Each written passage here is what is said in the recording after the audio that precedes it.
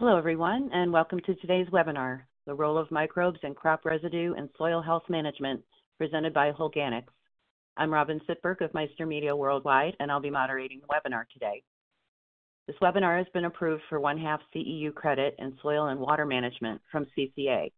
To receive credit, you must watch the entire webinar, and there will be a QR code at the end of the presentation you can use to submit your credits. We will have time, as always, for some questions at the end of the webinar.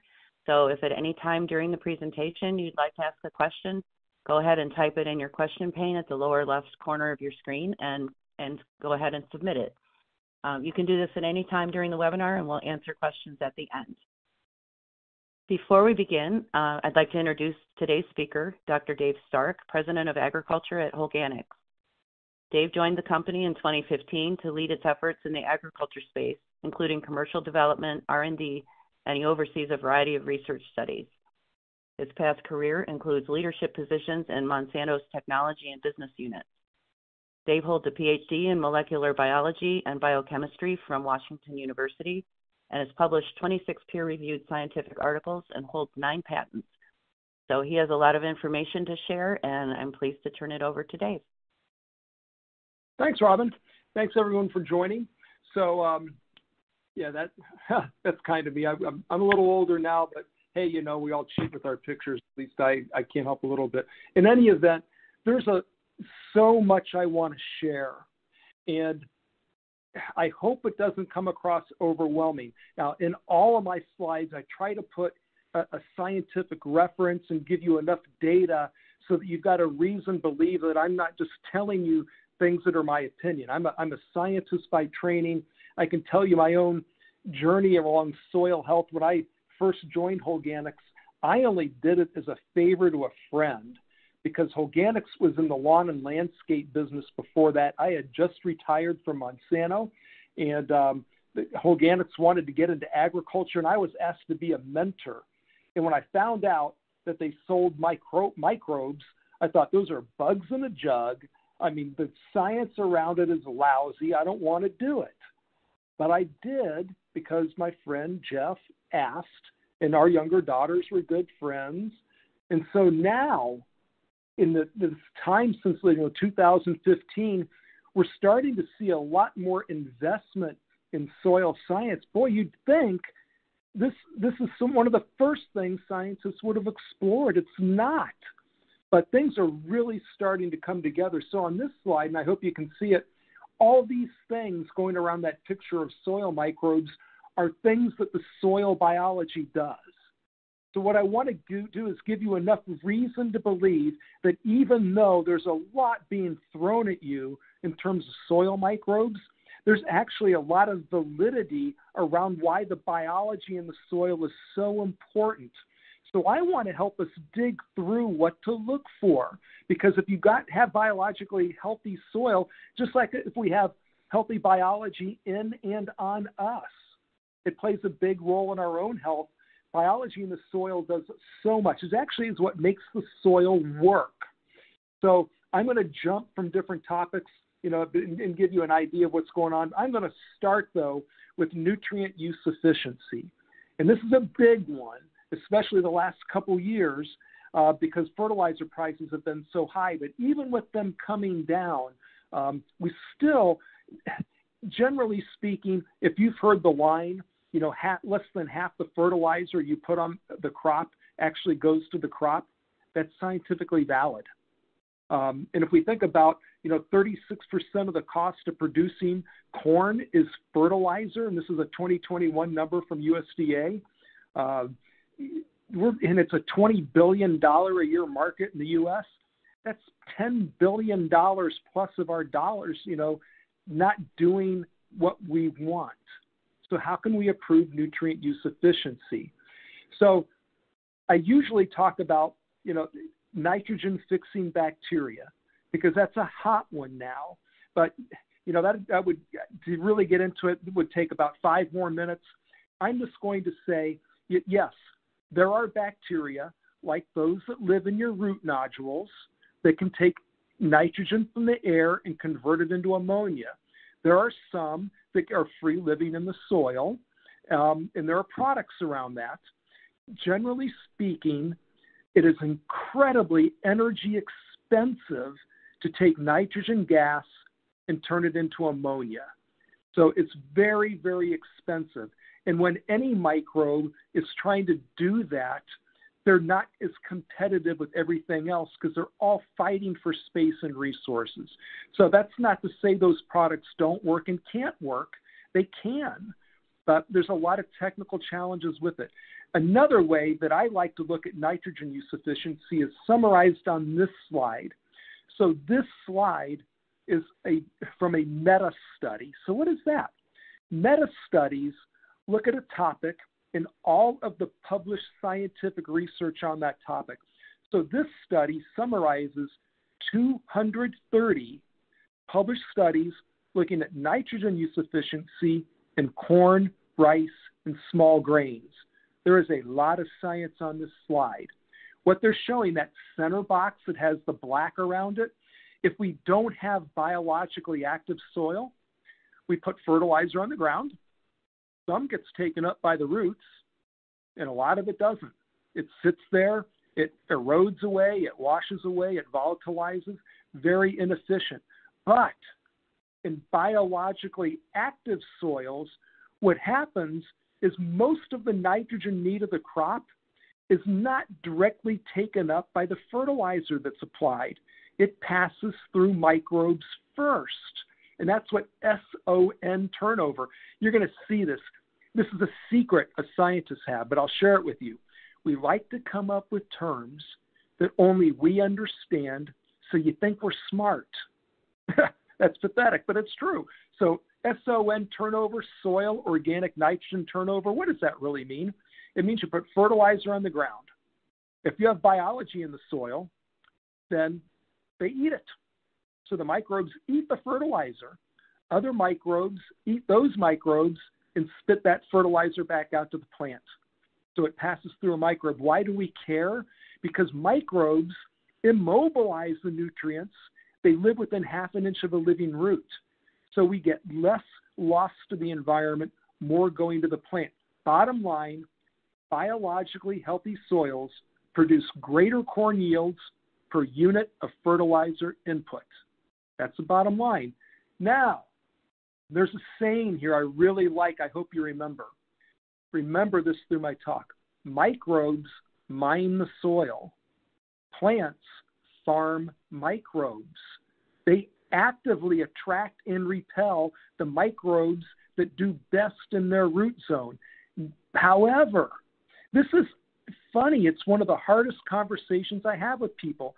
The microbes work best if we don't over-apply fertilizer. So most of my customers, I tell, back off your fertilizer rates. And it's like yanking the teeth out of their head. It's hard, but if a plant senses excess nitrogen and phosphorus in particular, it won't spend the energy to attract the microbes. So they're no longer farming the microbes. So we got to find that balance. Just to bring it, this is another way that microbes feed plants. By the way, this is from James White at Rutgers University. I took about 2/3 of the graphics off of this slide to simplify it. So you're welcome. It's still pretty complex. This is cool. What turns out is that when the plants and the microbes sense that there's a critical mass of microbes in the soil, it's called quorum sensing. And I'm going to show you pictures of this later. Things change in the soil. One of the things that happens is it triggers the plant root tip to start eating microbes. It absorbs them. So the microbes are absorbed into the root tip. They strip off the cell wall, which has a lot of nutrients. Now, some microbes die. So now all the nutrients are released, not just nitrogen, P, K, all the microbes, etc. Other microbes, though, survive. They travel up the root, and you see the little buds with the arrows coming off? That's the bud where the root hair forms. The microbes secrete a hormone. It induces root hair formation. They travel out the root hair. They're spit back out into the soil. They remine the soil for nutrients because microbes grab nutrients the plant can't. and we cycle back again. So these are two ways: direct absorption of nutrients, like I had on the last slide, and now absorption of nutrients by eating microbes that plants need biology. So I'm going to show you later, if you've got a plant that's got a lot of root hairs, it probably has some decent biology to trigger all of this. So again, I like these tests that cost nothing. All you need is a shovel. Same is true for P and K. So, you get your soil test, you're probably looking at your available pools. They're tiny. Most soil has a lot of P and K. Years, decades, maybe even longer. But they're in chemical forms the plant roots cannot access. This is another reason, though, why plants farm microbes, because microbes they tap into that total pool. And in fact, we can see that, the phosphorus in the top 6 inches of soil, if it's healthy soil, there's a lot more in the microbes than even in the plants. So this works for P and K as well. So by the way, if someone is selling you a product that's a microbial, then they say it can unlock phosphorus or potassium. That's credible because microbes do this. Now we go to the next slide. So again, we're talking about nutrient use efficiency, microbial activity, keeps NPK and everything else in the root zone. Now, there's a lot of products out there that also induce rooting. And this makes sense again, because the root zone is the home of the microbes. So there are microbes that secrete hormones that induce roots. They want a bigger home. They want more food. And I've had a lot of guys say, I use this product or that product. I saw more roots. I just didn't see any more yield. It's still important. So from a nutrient use efficiency standpoint, the soil with any given root zone, the roots are only exploring about 1%.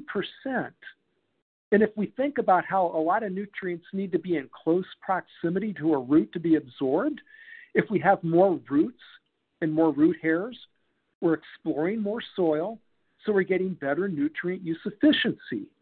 So roots do matter. Second, and I'm also going to show you pictures later, those roots are breaking up compaction. They're making channels for air and water. They're loosening up that soil. They're producing the glue that glues soil particles together that will resist compaction and hold water. It's the roots that contribute a lot more to stable organic matter than the stuff we leave on top of the ground. So roots are important. So don't discount a product that might be sold to you and all you get are roots. It matters. So, quick process check. Microbes, and we'll talk next about what they are. Feed on fertilizer, manure, last year's crop residue, whatever. They immobilize it in the soil, and as long as we have biological diversity, those nutrients are cycled back. Also, plants can directly absorb microbes and obtain nutrients that way. So I keep saying microbes, microbes, microbes. What am I talking about? So here's the main different types of microbes, and I'm going to show you pictures here in a minute of each kind. So the smallest, the most abundant, the fastest to grow, and frankly, what's going to get the first bite of any food source, any nutrient, any fertilizer or bacteria. And there can be over 1 billion in a gram of soil. Actinomycetes are a lot like bacteria. You can see, again, a very plentiful. Then you go down to fungi, protozoa, amoeba, nematodes, and yeah, there are a lot of beneficial nematodes. All of these are required to do everything I talked about in terms of the soil health and nutrient cycling. So they're all important. So if you look at the biomass, that column on the right, pounds per acre, there can be a couple tons of bacteria. There can be over 6 tons, almost 7 tons of fungi. Fungi are a lot bigger. They're less numerous, but they're just larger in size. Or look at the other end of the extreme. There can be almost none. And this is what we see. We do a lot of soil testing. Fungi, protozoa, amoeba. That's what tends to be missing in a lot of farmed fields. And we'll talk about why that is. And I'll tell you, We'll talk about each one. I'm going to use nitrogen cycling as an example. I think it's just a beautiful example of how God designed soil to work. And, I say that deliberately. And, I'll just take a little aside. So what is a molecular biologist? Well, we're experts in DNA. So, I was trained and I know molecular evolutionary theory really well. 20, 30 years ago, I probably would have said, isn't it amazing how evolution put all this together? Now, I got to tell you, what I'm about to say is not because I came to faith. I've had Jesus as my Savior as long as I can remember. I'm following the science, just like I am in the soil. The science is telling me how embarrassed I should be to ever believe that random processes can come up with the absolute mind-boggling, elegant complexity we see even in simple life forms. So as you see everything that I'm going to show you, just keep in mind, this isn't an accident. Mathematicians have a term. They call it absurdly impossible. This is absolutely designed, and frankly, following the data, if you want to know why we're here, the best available explanation I find in Genesis chapter 1. So let me talk a little bit more about why, what this elegant complexity. So here's a picture in the top in the green. Those are a picture of bacteria. The one on the bottom, the kind of orangish, that's a close-up of actinomycetes. They're really not that much bigger than bacteria. They do come in different shapes and sizes. Again, they induce rooting. They eat organic matter. Bacteria dominate tilled ground. And we're going to talk about this. And there's a concept here I want you to remember because it's a common theme. It's called carbon to nitrogen ratio. And it's really important in understanding why all this biology matters, including when we talk about breaking down crop residue. For every nitrogen atom in a bacteria, there's about 5 carbons. Why do we care? Well, as a biologist, I will tell you that is an extremely high nitrogen requirement. They're pigs. They eat your nitrogen and they hang on to it. Most products that are out there that people are selling are bacteria. They're easy to grow, they're easy to apply, they're easy to stabilize, so they work well for the manufacturer. Now let's talk about fungi. And I'm not talking about yeast, unicellular fungi. Yeast are great. They're even good in the soil. They're even better for making beer and wine. I'm talking about the yeast that produce that long, white, fuzzy stuff you see in the picture. Those are the yeast hyphae that then band together to form mycelia. Fungi degrade crop residue and organic matter better than anything else in the soil. Everything I'm talking about can, but the fungi do the best job. They eat bacteria. They're really, really good at unlocking nutrients, especially phosphorus. And you can see, because of the size, they get in between soil particles, even the tiny hairs on your plant roots can't reach. So fungi like mycorrhizae will increase the effective surface area of a plant anywhere from 100 to 1,000-fold. Think of now the soil we're exploring. But fungi, while they live long, they're kind of wimpy. They need a stable environment. When we till, imagine how we chop up all that white fuzzy stuff. So we really set them back. Fungi also have to have oxygen. Their carbon to nitrogen ratio is 3 times lower than bacteria. So 1 nitrogen for 15 carbons.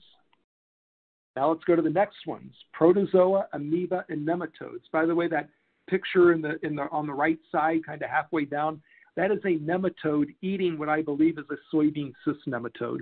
So these are all predators. So protozoa, amoeba eat everything, eat each other, organic matter, but especially bacteria.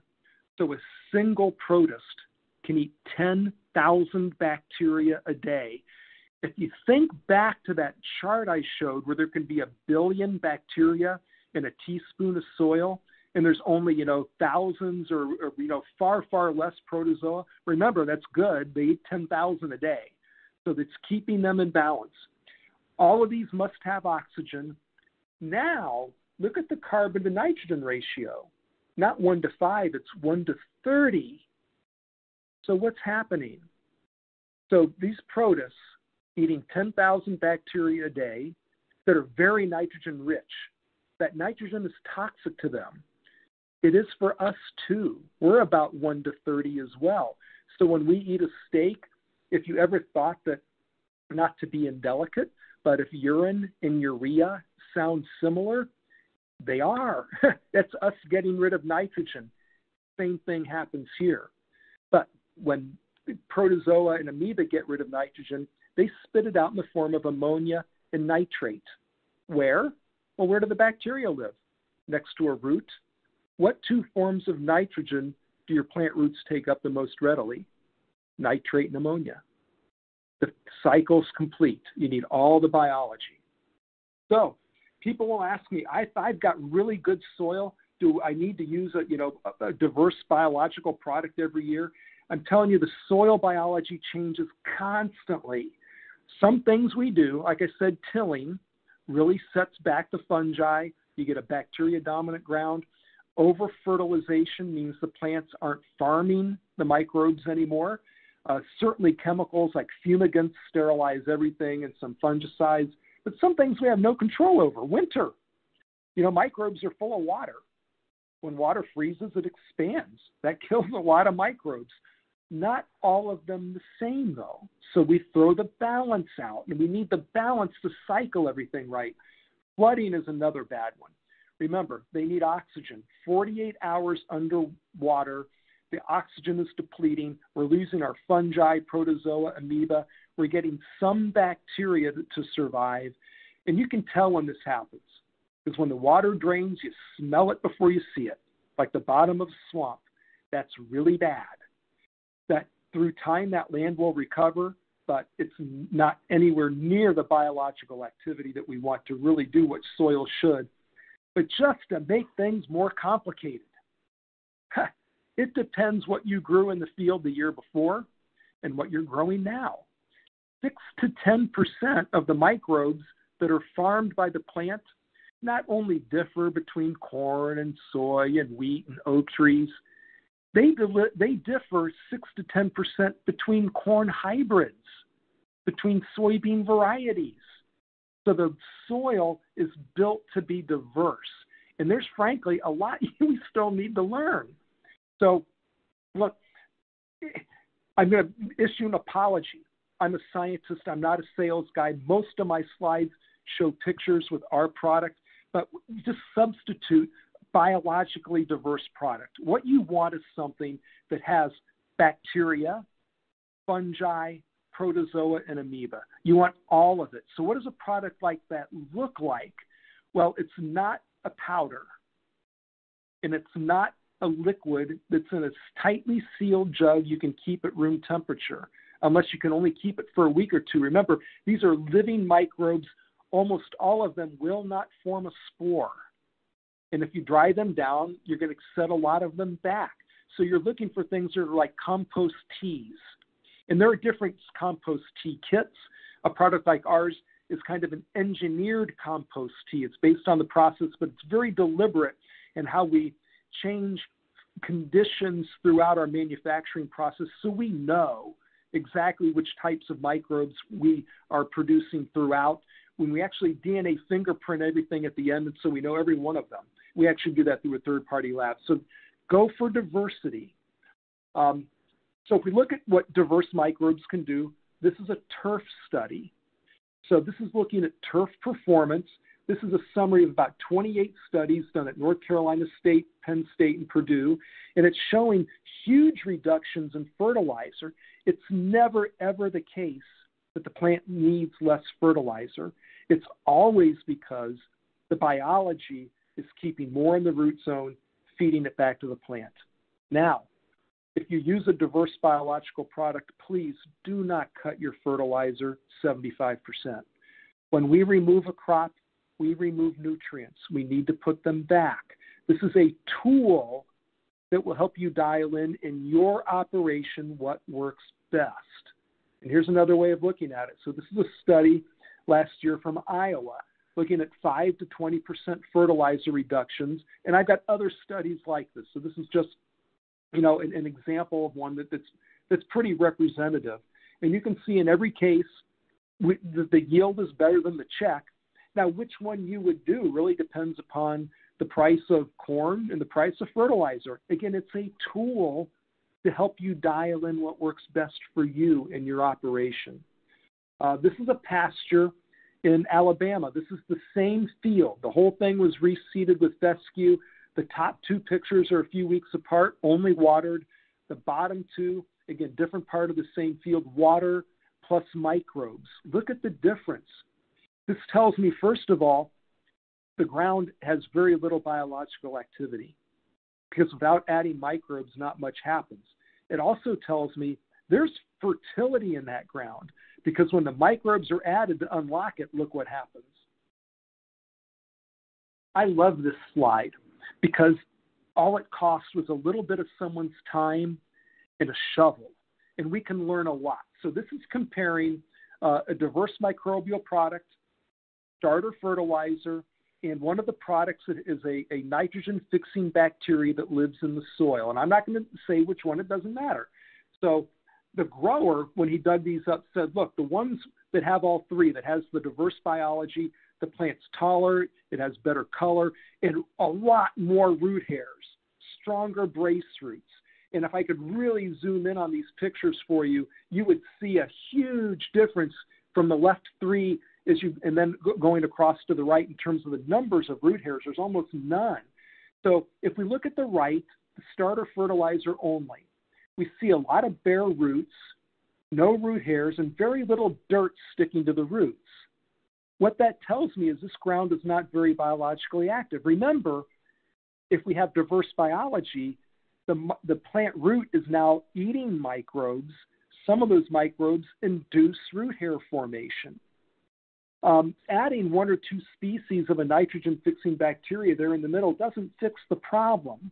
But when we have diverse biology, now we have root hairs, and look at the dirt stuck to the roots.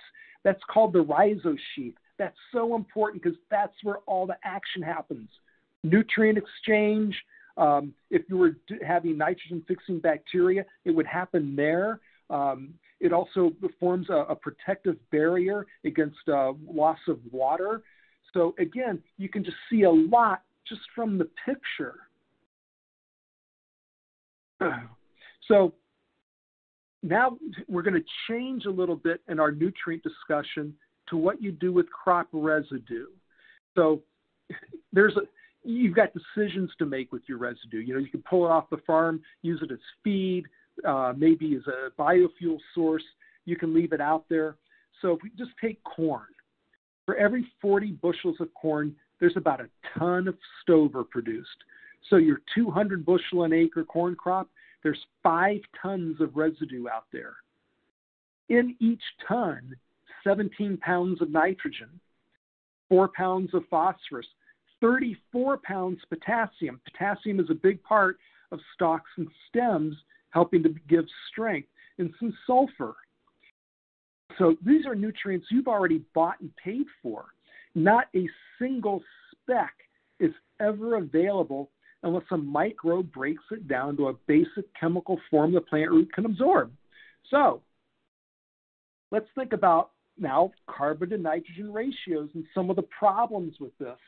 So remember, if you're in a tilled field, you're bacteria dominant, or if you're using different products, you're trying to break down with bacteria that has 1 nitrogen for 5 carbons, corn stover, 1 for every 55 to 60.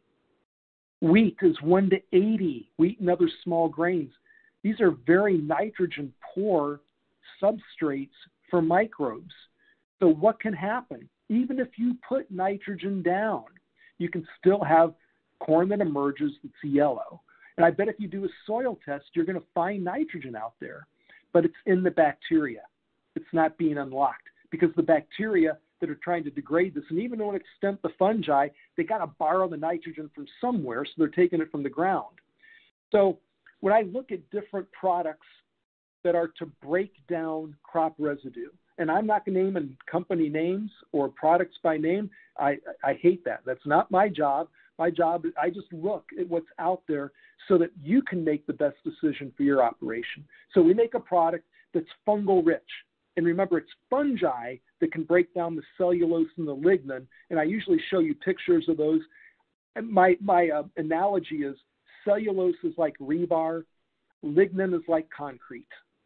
That cellulose and lignin together is what makes a 100-foot tall tree stand up to a 90-mile-an-hour crosswind. It's very strong. Lignin in particular is incredibly hard to digest. Fungi have the right biochemistry. So then I look at 7 other products. All of them but one are just bacteria. It's only product B that says that they've got a decent number of bacteria and fungi. So I'm interested. I just can't find out what the fungi are. Is it really the ones that form there's mycelia, or is it just yeast? I don't know. So that was frustrating. And then now let's look at corn. So if you look at the picture on the lower right, I mean, we've all seen this. A field a year or two after planting corn, and what do we see? Chopped up pieces of corn stalk. What is going on? So look at that circle kind of in the top middle, and that's a cross-section of corn stalk. That kind of light tan stuff called the pith, that's the majority of the volume of the stalk, but it's only about 11 to 12% of the weight. It's light, it's watery, it goes away fast. It's those brown spots in the middle, those are the pipes, the vascular bundles that bring nutrients and water up and down the plant in that outer ring called the rind. It's not much in terms of the total volume, but it's 75% of the weight of a corn stalk is that outer rind. And it's triple the density of the pith of the inside because it's got the concrete and the rebar, the cellulose and the lignin in it. So this is a picture actually from a website of one of the products I spoke about. It's bacteria only. And they're showing off how their product works. But look, only the pith, which is easy to digest, is gone. You can see the vascular bundles in the middle and the rind. It's just not doing the job. Here's a product with fungi. This is 10 days after application. You can see in the right-hand picture the white, even the blue, in the black fungus growing all through it. These things, by the way, will digest mostly from the inside out. And look, you can snap the stalk. It crumbles. 10 days, is, by the way, is fast. And it depends on conditions. So this is a picture from Iowa last fall. This is the same field. The whole thing was vertically tilled. And on part of it, we have a product that has a lot of the right fungi to break down cellulose and lignin. 3 weeks later, look at the difference. Now, again, I want to stress, any microbial product needs temperature and moisture. This is ideal. There was temperature and moisture, so we saw really good degradation in this field. If, however, you're harvesting and you want to apply a microbial product to control residue and it's almost winter, so if you're in Iowa and you're close to Thanksgiving, unless you're going to have a really, really late fall, don't spend your money. Also, if you're bone dry and you're not even getting morning dew to wet the residue mat, don't spend your money. We need temperature and moisture. So, where I lived for 36 years in St. Louis, we would have enough nice days in the winter. I wouldn't worry about it so much. Where I live now in Fort Wayne, Indiana, by Thanksgiving, there's no way I'm spending my money on this. Probably by the beginning of November, I'm thinking hard about it. So it really depends where you are. And then just wait till spring. So along this line, we've been seeing when we use diverse biology how easy it is for the soil to work. So if I go back to this page, before, the guy who owns this field said he's not going to chisel plow in the spring because he doesn't have a residue problem that's making his soil heat unevenly and such. He can no-till. But what they're also finding, when they plow, that they don't get the clods, that the ground works so easy. And so why is that? Well, this is another thing biology does. So soil compaction, and this is a quote. This is probably the only thing I'm going to read off any of my slides. The susceptibility of soils to compaction is the direct result of a biological problem. Decreased amounts of roots, fungal hyphae, and their secretions in the soil. It's a biological problem. So we all, and I used to think until I started reading some of this, that it's, ground that might be wet and you have heavy equipment over it. Well, yeah, that contributes. But if we have soil structure, we resist it. So what builds soil structure? So you think of two different kinds of aggregates in the soil, clay pieces, micro aggregates. Think of a jar that you fill with sand. You can pack that in pretty tight. Not a whole lot of air. Water infiltrates pretty slow. Now, fill that jar with large marbles. Water's going to go right into it. It's going to hold a lot of air. That's the difference between a micro and a macro aggregate. So how do we make a macro aggregate? Well, it's the exudates, the glue that's secreted by plant roots and fungi. Those two glues work together to glue the micro aggregates into macro. And the fungal hyphae, that white feathery stuff, along with plant roots, kind of works like a basket weave to hold everything together, to give it more stability. Now, when we till, we break that up. And remember, that glue they make, bacteria love. It's good food for them. So when we till, now we expose that food to more bacteria, so the food's gone, we lose our structure. So we need plant roots and fungal hyphae to really build soil structure. And this is just a picture. You can see the macro aggregate there on the right. It's kind of busy, but you can see it's big. It's surrounded by plant roots, fungal hyphae. We break it up. It becomes really small things, which you can see. You can just physically pack together real tight. So now another thing I've learned, and I talk a lot about fungi. So fungi not only helps build your soil structure and prevents and fights compaction, but fungi in particular give stress tolerance to the crop. So fungi in a few different ways, some just by finding water and nutrients, others by actually signaling the plant to turn on different stress response genes.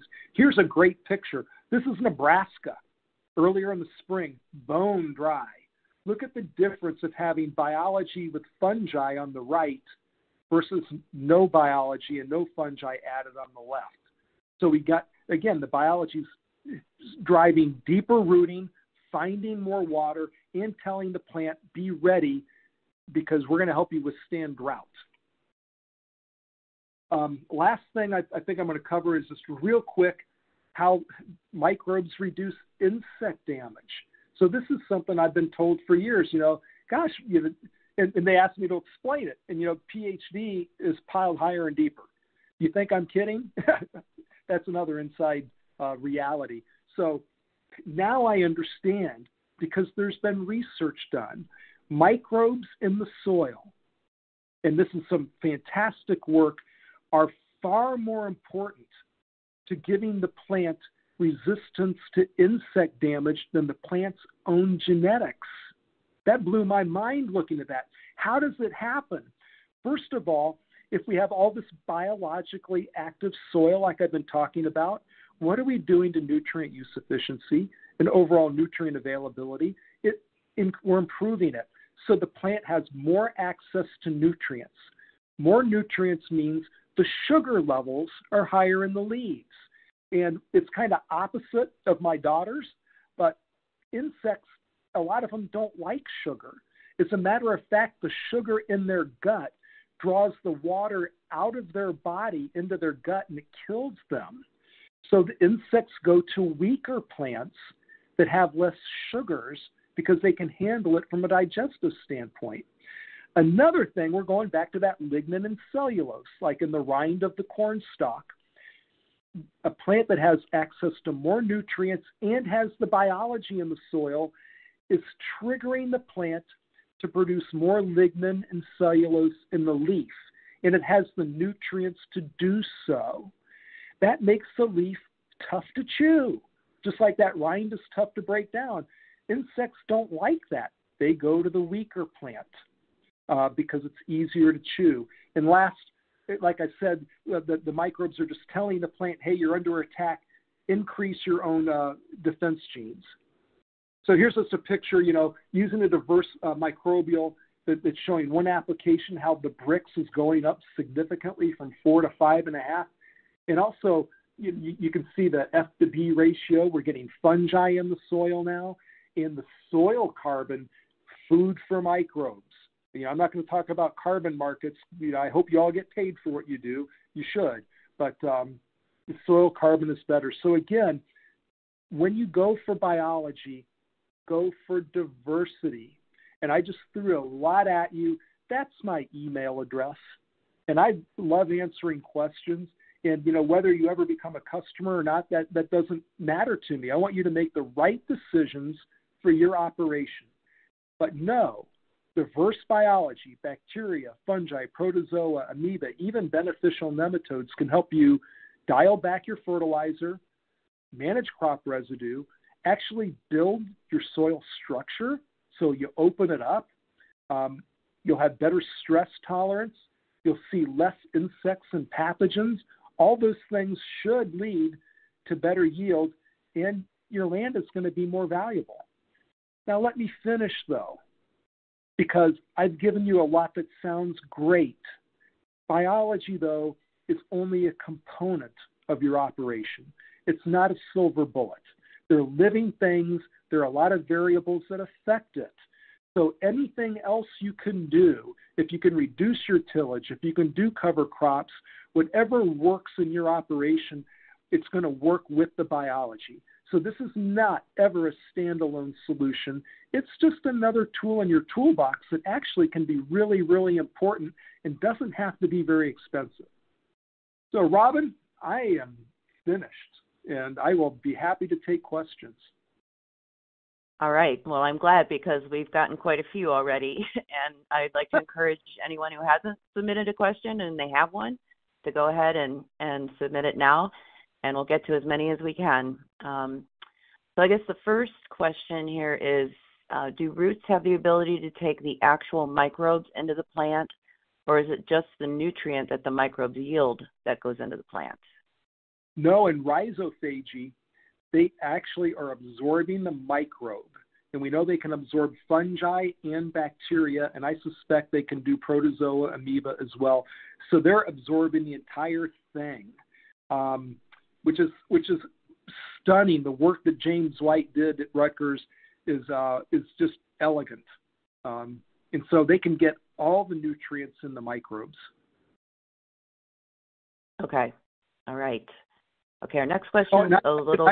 I'm sorry. And I should be clear, that's only one way. So when like a protozoa eats a bacteria and spits out ammonia, nitrate, phosphorus, et cetera, the plant root can directly uptake those nutrients. So the plant root's doing both. Okay. All right. Good clarification. All right, the next question is, I learned dirt is dead and soil is alive. I heard you saying dirt in the roots. Is that dead soil in the roots? That's a great point, because I have T-shirts that say, do you have soil or do you have dirt? So no, when you say it's soil, and I really thank the person for that clarification, because I usually don't make that mistake. To me, I'm the same way. Dirt is dead, soil is living. So that soil that's glued to the roots, the rhizosphere, the rhizosheath, that is soil. That is very alive. Okay. All right. The next question is a couple of parts. It's how do you stabilize the Bio 800 Plus having fungi, protists, and bacterium? And do the sugars, or are the sugars having an impact on this? And then in addition, are the results you are showing with or without conventional fertilizers? Okay. So the only way we have found to stabilize the product is we refrigerate it. And that sounds weird. And when I first found that, I thought, oh, you're dead. But actually, it works pretty well. So we refrigerate as soon as we manufacture and through distribution. But our end customer with like a 250-gallon tote, that would do 500 acres usually, there's 4 to 8 weeks to use it. So it's not ice cream. And it tells you when it goes bad. And so you may have different experience with different products. Our product smells, the founder says it's a mixture of Sam Adams and glazed donuts. We have a pound of molasses in there. It's earthy. It's sweet. When they grow and they use all the oxygen, it's like the bottom of your flooded field when it drains. It is the worst swamp water you ever want to smell. And that tells you the product has been out too long. Our company, by the way, replaces it at our expense, no questions asked. I don't care whose fault it is. It's rare that happens. We do put sugar in there. In most, other products, other microbial suppliers say, to use a sugar or something.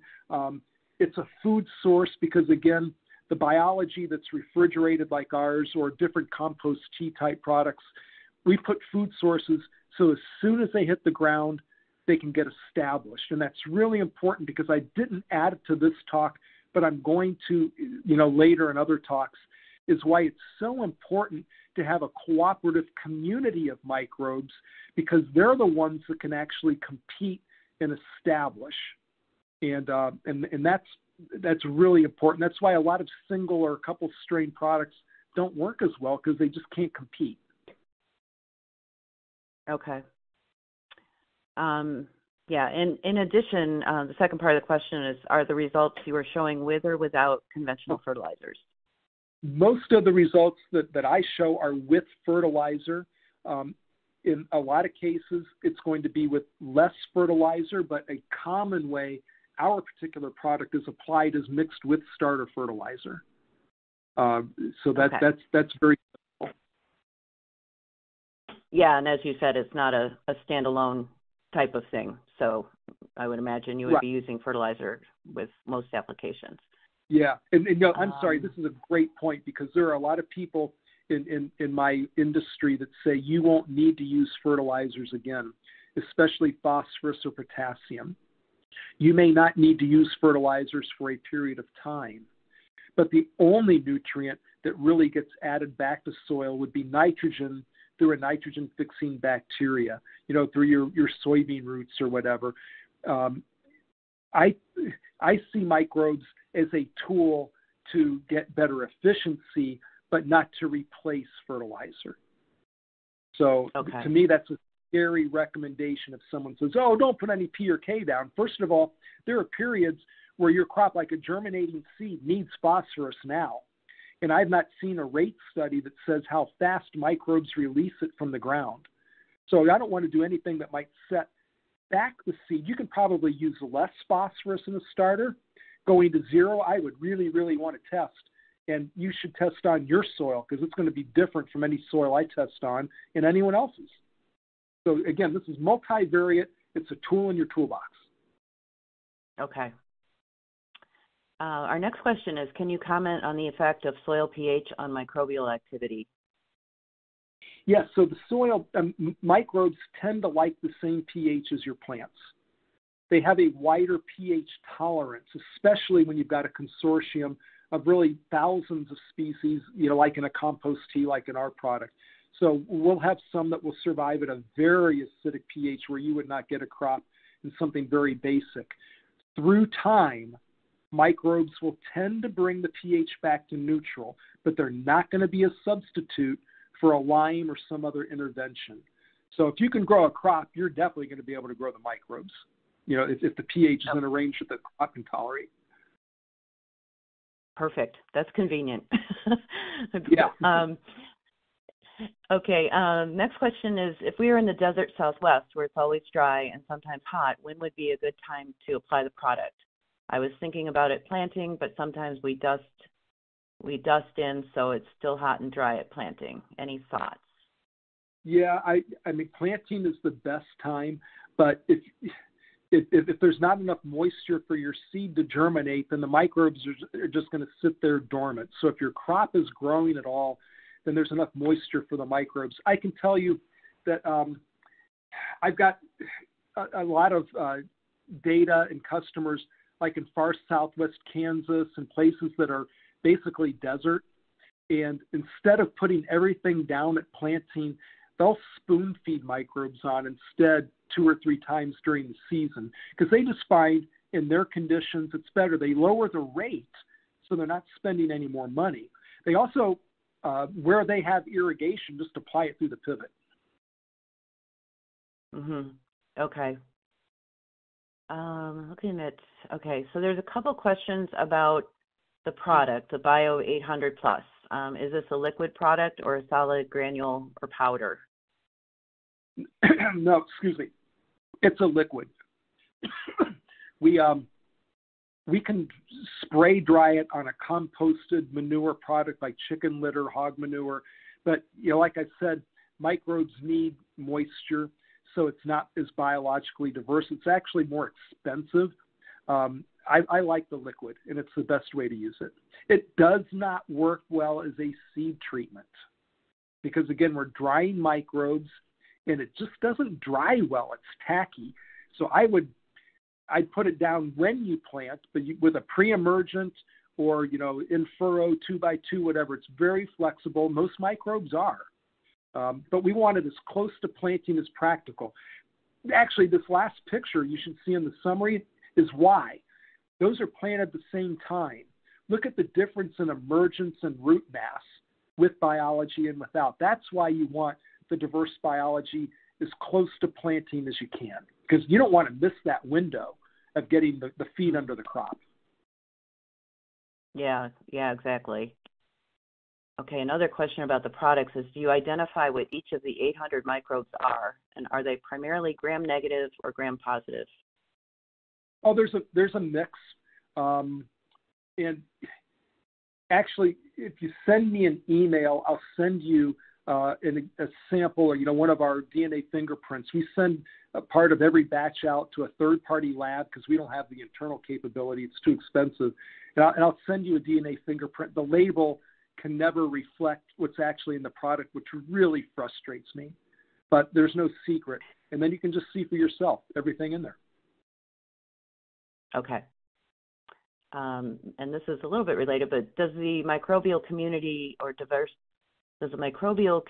diversity need different for different soil types? And is 800 Plus recommended for any soil organic matter level? Yes. And we actually have made 11 different products based on different soil types and climate zones. And there are some subtle differences for them, but any product seems to work really well anywhere we apply it.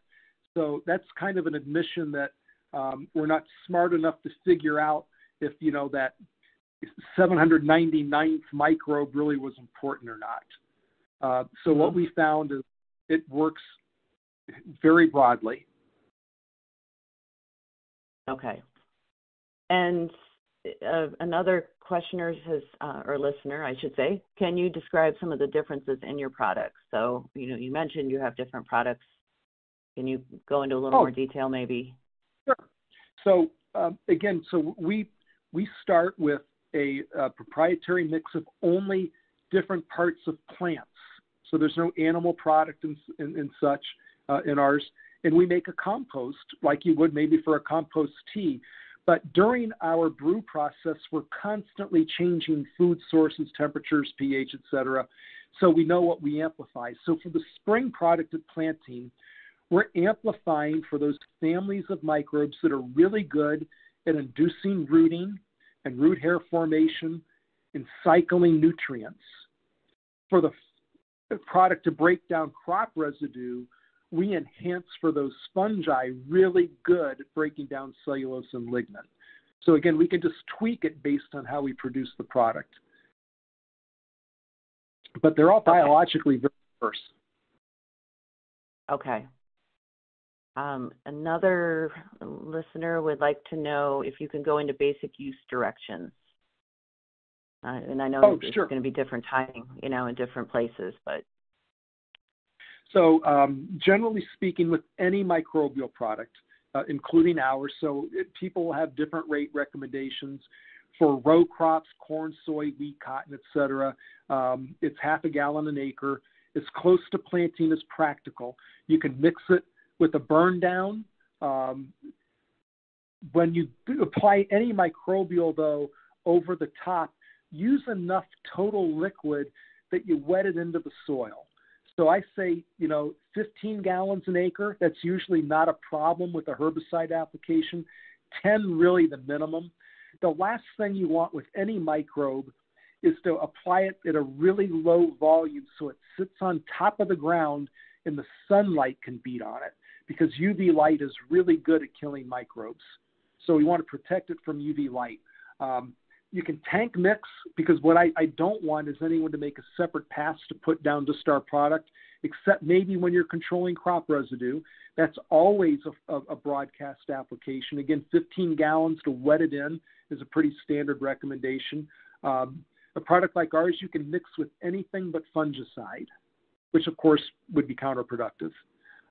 Also, if you're doing anhydrous, it's okay if you put anhydrous in the fall and you apply it, in furrow in the spring.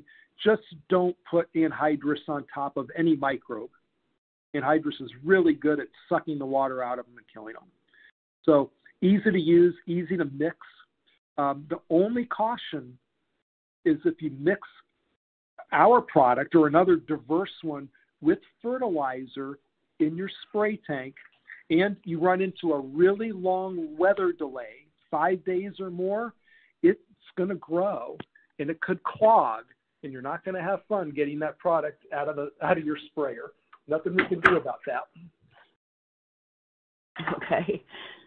And just to confirm, another person asked, is your product safe to apply with pesticides? And I know you said not with fungicides, but and so everything else is okay? Okay. Yes, it works really well with herbicides and insecticides, no problem. Okay. We've got time for a couple more questions. Let's see. Can the product be mixed with an acid fertilizer? And if so, what is the pH range?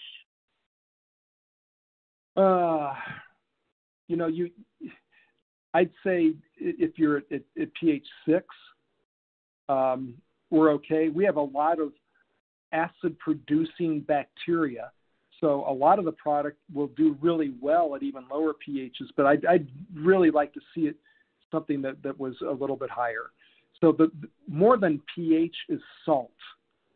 So the more people can use a low salt fertilizer or cut it back in their tank with some water first.